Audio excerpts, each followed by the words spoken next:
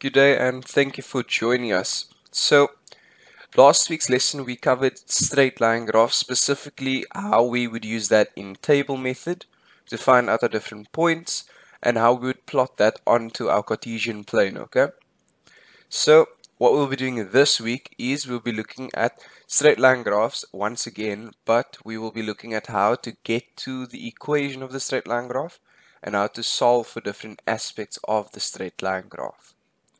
Okay, so if we can remember, what we have here is we have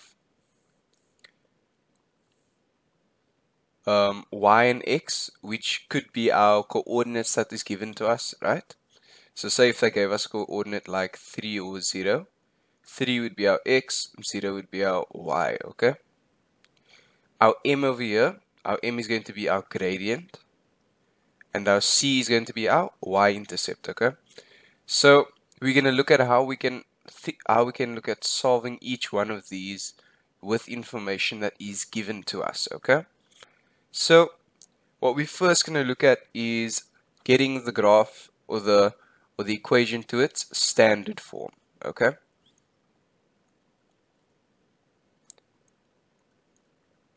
So looking at this, when we're trying to get a graph to its standard form, they would give us something like this. They'd give us 3y plus 2x is equal to 6.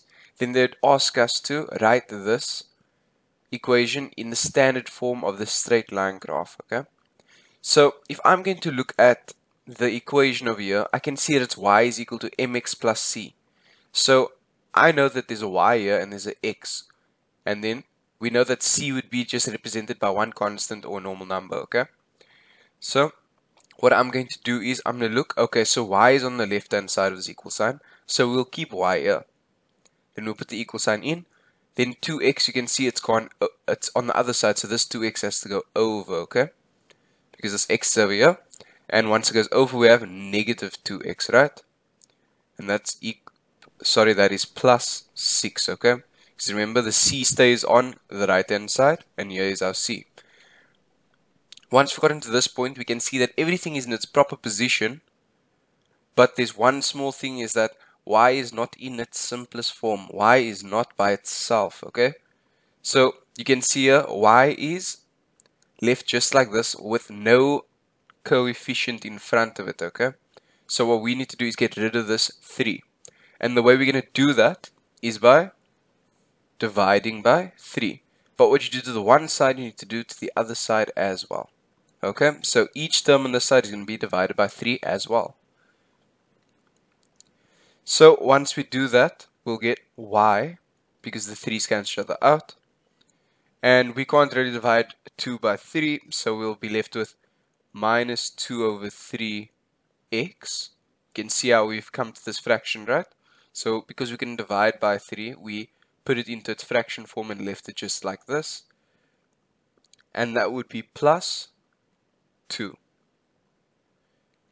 So that's basically it over here, and just looking at the different things, just going to help you with the rest of the questions. We can see our gradient we found is now equal to negative 2 over 3x, and our y-intercept is equal to 2. So that's just looking at identifying the different information, but this is really the important part over here, which was the standard form, converting this equation into the standard form down here. So moving on, what we're going to be looking at now is how we would get to solving this over here, how we would solve the gradient, okay?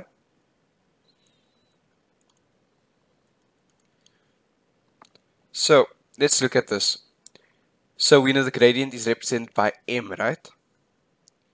So our formula for our gradient is going to be, and it's always going to be this, it's going to be y2 minus y1 over x2 minus x1, which could also be said as change in y over change in x. And the change is represented by y2 minus y1 or x2 minus x1, okay? So Usually if they're saying determine the gradient or the slope of the line, so gradient and slope is the same thing, they would give us two sets of coordinates, okay? So the first set of coordinates given to us in this case is going to be -2 and 1, and the second one is going to be 3 and 4. Okay, so these are the 2 points given to us, and now what we need to do is substitute these values into our equation. So what I'm going to do is I'm going to say that I'll make this bracket over here represent number 1, okay? So I'll just put something above it that's going to help me identify it. So I'm putting above here, this is number 1, and this is number 2, okay? And this is how we're going to substitute it into our equation, because you can see there's y2 minus y1. So I need to know that this is y2 over here, and this is y1. Why? Because this y is in the brackets that I've marked as number 2, and this 1 is in the brackets I've marked number 1. So that's y1. So moving on to substitution, we're going to look at it. So we first need y2, which we said was 4, right? Because remember, y is on the right hand side in the bracket. So we have 4 minus y1, that is number 1 over there. So it's 4 minus 1 at the top. Let me just put the m back in there. Then we look at x2. You can see x2 over here is positive 3, right? Minus, now we can see x1 is negative 2. So we'll substitute it in as that, but obviously in brackets because we have another negative over there. So what you see that will happen is, so let's just do 4 minus 3, we get 3 over 3. So this is a minus times a minus, okay? Because we are minusing by a minus, that becomes a positive, okay? Because we've substituted in the negative 2. So it's become positive 2. So therefore m is going to be equal to 3 over 5, which will be our gradient, okay? So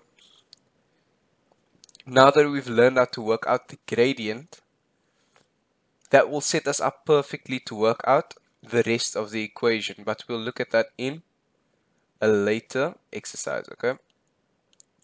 Or later question. So here for the next part, we'll be looking at the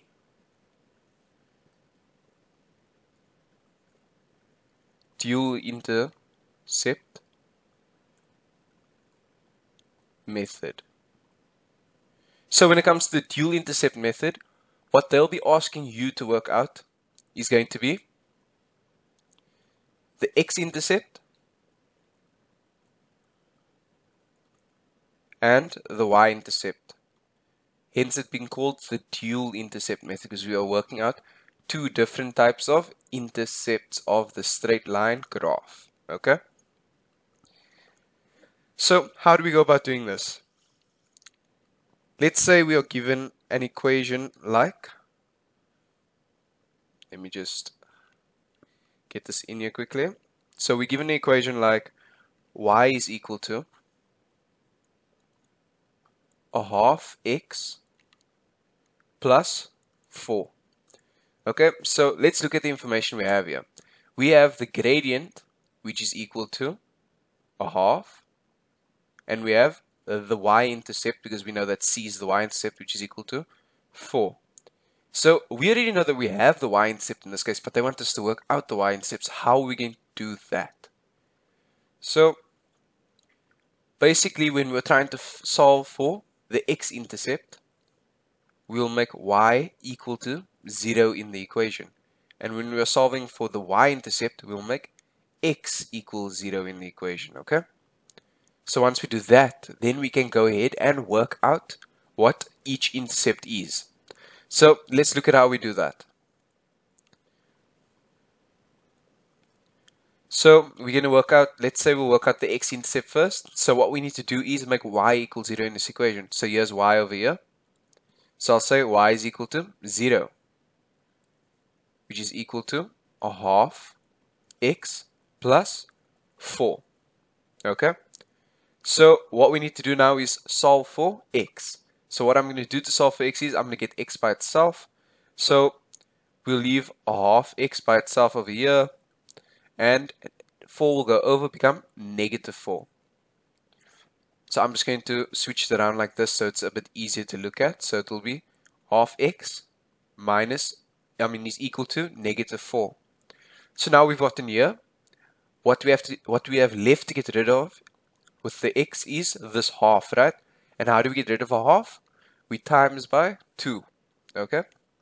So we're going to times by 2. What you do to the one side, you need to do to the other side as well. And what you left off with is just x, and that's equal to negative 4 times 2 will give me negative 8. Okay? So once you've done that, now you found your x-intercept. So what you'll do is right underneath it here, let me just put that in color actually. You write negative 8 and 0, which will be the x-intercept of your graph. Now let's bring the equation here quickly. And we go x plus 4. So now we're going to work out the y-intercept. And here our instruction says that our y-intercept, we need to always make x equal to 0. Okay?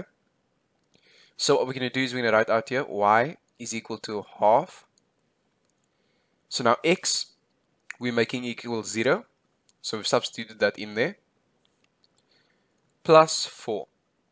So what's going to happen is now we'll have y is equal to, so half times 0, anything times by 0 is equal to 0. And we're just left with the positive 4. So you can see there, it corresponds with the equation where, remember, c is our y-intercept, which is equal to 4. Now we've worked out the y-intercept and found that y is also equal to 4 in this case. So we know that we've gotten to the right answer. So now we can write out our y-intercept as 0 and 4. Okay? And also you might be wondering why when it comes to intercepts we always have a 0 in there. That is because when we are on the y-axis, so here's our x-intercept, when we are on the x-axis, y is equal to 0. And here we have our y-intercept, so when we are on the y-axis, then x is equal to 0. Okay?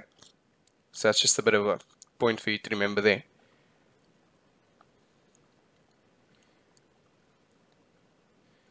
So let's come back to here where we worked out the gradient, okay? Let's say from this point we had to work out the rest of the equation, okay? So we've worked out the gradient. So what our equation looks like right now is what our equation looks like right now is y is equal to 3 over 5 x plus c. Okay? So looking at this right now, we need to find out one more thing, right? Because if we look at any equation, let me just see if we have it in one of the examples. We can see here in any equation, in its standard form, we have the gradient and we have the y-intercept. So all that we are missing in this equation over here is the y-intercept over there, right? So what we're going to do to find that is use information that is given to us. So we have the gradient. What are we missing? We just need x and y. And where can we get that x and y? From any point or plotted point in the graph that is given to us. And what better to use than what has been given to us right over here. So we can use either one of these. We can use negative 2 and 1, or we can use 3 and 4. I'll use 3 and 4, okay? So now what's going to happen is we're going to substitute in these values. So 4 we know is y. So we can say 4 in place of y over there, which is going to be equal to 3 over 5. So x over here is 3. Okay? And that is going to be plus c. So you can see now, once we substitute in that specific point, or their coordinates, the only unknown that we have is c. Therefore, we can successfully solve for c in this case over here, right?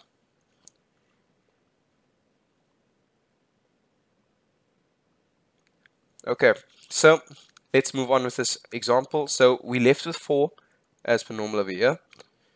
So now we have to do 3 over 5 times 3. So I'm just going to times this 3 into the numerator. So I'll have 9 over 5, right? Which is a fraction I can't really simplify down further than that. And then we're left with plus c. Now we need to get c by itself. So we'll